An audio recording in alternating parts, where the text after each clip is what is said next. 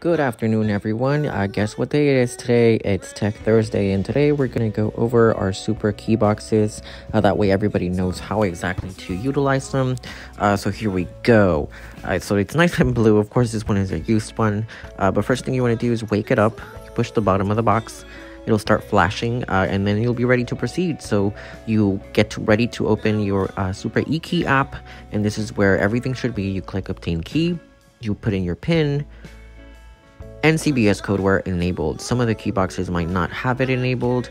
You'll see here that I'm already getting ready to go. I pushed the bottom, made sure my Bluetooth was on.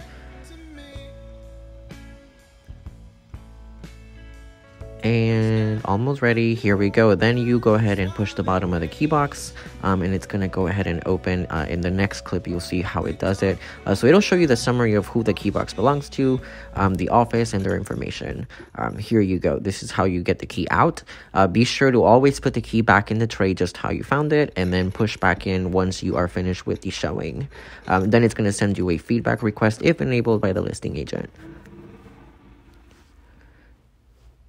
In the next one, you'll see how we can open the shackle code to install it.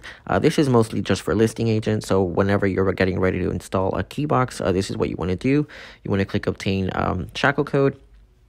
Then you're going to input the address or the MLS number where the key box is at, because you want to know where it was last at, right? So you'll select the reason to add it when you're listing. Since I'm not doing any of that, I'm just going to do none of the above.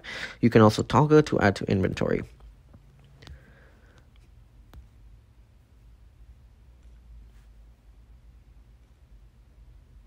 Here we go. It's almost done. Opening the shackle, and what it's going to ask you to do is it's going to ask you to compress the top of it so it can come off, and you'll see it in the next clip as well.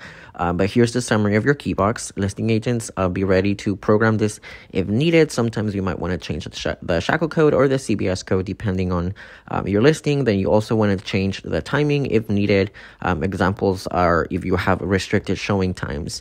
So be sure to click program and edit the key box data.